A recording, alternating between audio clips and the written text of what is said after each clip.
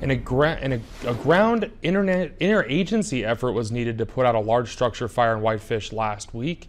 A 2-unit townhouse on Slopeside Drive in the village of Whitefish Mountain Resort caught fire late Thursday evening. Big Mountain Fire and Rescue responded to the home around 9:45 p.m. Fire Chief Dan Duvall says the crews arrived there was more fire showing than the building actually itself. Around 30 firefighters from Evergreen, Columbia Falls, Whitefish, and Kalispell all joined the efforts as they battled to put out the fire late into Friday morning. No one was injured in the fire, and there were no injuries reported.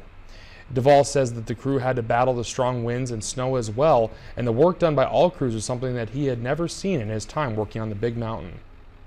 In the 20 years that I've worked up here, I've never had any type of incident where we had mutual aid like that, and it seemed to work extremely well, and that talks spades to, you know, the county fire districts and how everyone gets along and how everybody helps themselves. And the cause of the fire is unknown and is still under investigation.